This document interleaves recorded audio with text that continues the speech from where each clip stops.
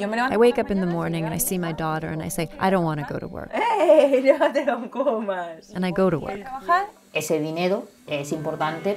That money is important to feed your family, to pay for electricity, gas, the mortgage, to live. And at the end of the month, nothing happens.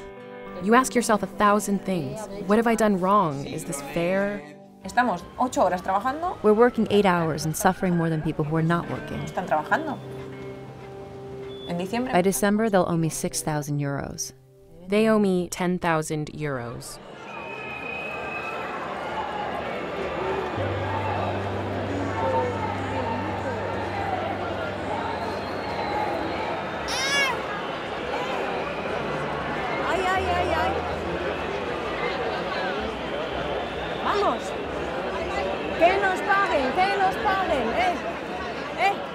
I'm an educator at a rehabilitation and social integration center for the mentally disabled. My job depends on subsidies from the regional government's welfare department, which have not arrived since the beginning of the year. So we've been paid whenever they want. My husband is a bus driver, and he's also had job complications this year. He earns 300 euros less a month than a year ago.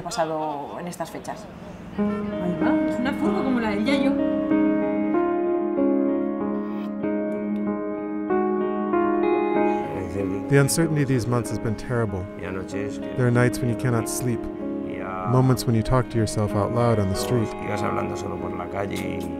It's been terrible, terrible.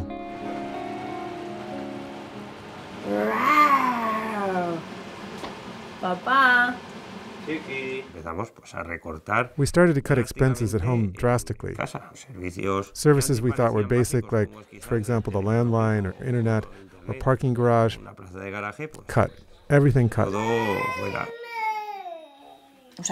If it wasn't because we asked my mother for money, we wouldn't have been able to pay the mortgage some months, for sure, because we didn't receive any income for almost 6 months.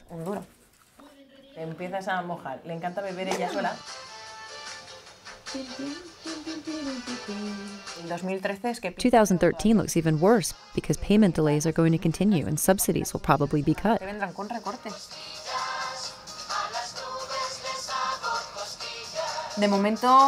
For now, I'm going to keep my job, and while we can, we'll hang on. Mickey Mouse!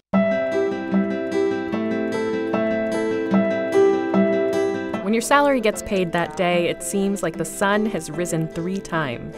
It's a day of joy. I work in a tile factory, and in 2008, it started having trouble paying both workers and suppliers. Very few imagined that we'd reach 2012 being so much worse than how we were in 2008. Now the company is bankrupt. It's going to disappear, and we're going to be unemployed.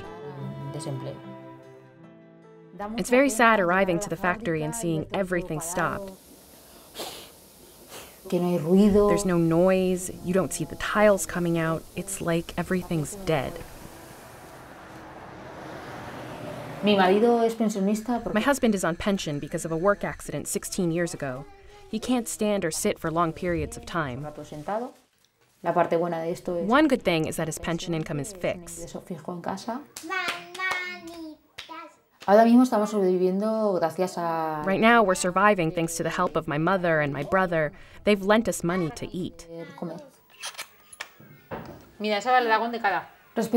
My daughter, everything she says, look, Mom, we could buy this, or look at that. My answer is always, no, there's no money, we can't, no. Look, that Mom doesn't get paid. No, Nuria, we can't buy it. It's really frustrating to say the truth. You can't arrive and say, if you don't pay me, well, I won't work. You have to continue. Before, when the situation was better in the labor market, when a worker was owed 2 months, what did he do? He quit and went to work for another company. He didn't stand it for so long. Now people stand it because now if they leave the company, where do they go? In 2010 and 2011, after a few months of not getting paid and delays and with the company not taking responsibility for anything, my coworkers and I decided to take it to court so an impartial judge could decide. At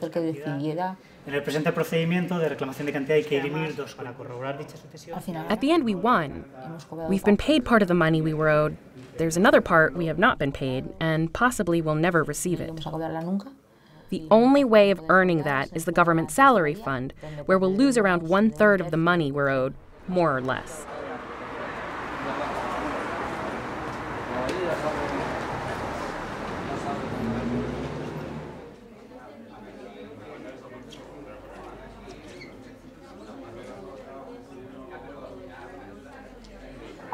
Now that the company is closing, to tell you the truth, I don't feel any relief. I hope to find another job.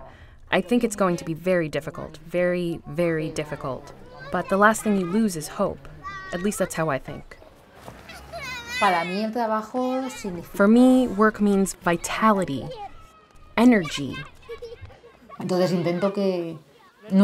try not to let it get to me and overall to not pass that bitterness on to my family. We don't need to be sad. That's not going to feed us. What this situation has taught me is to enjoy and to value the things we have and to do things with very little money. Because if you think about it too much, you think that there's no way out, that there's no future. And I refuse to think that. I refuse to.